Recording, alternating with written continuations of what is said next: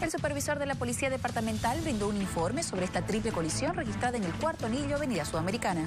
Tenemos 3 vehículos involucrados, de los cuales un vehículo policial, dependiente del distrito policial número 2, donde se encontraban 3 funcionarios policiales de servicio, los mismos que han sido evacuados a una clínica por inmediaciones. Tenemos otro conductor de otro vehículo particular que también está lesionado.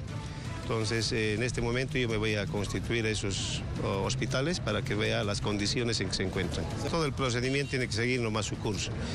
Primero, lo más importante es ver la situación y el estado de salud en el que se encuentran ellos, para ver, después analizar ya las características del caso. ¿Habrían indicado en primera instancia qué estaban haciendo por la zona, patrullaje o...? Como le digo, estaban dirigiéndose, de acuerdo al informe que tengo del primer policía que llegó a atender el caso, dirigiéndose a su unidad a cumplir con su servicio.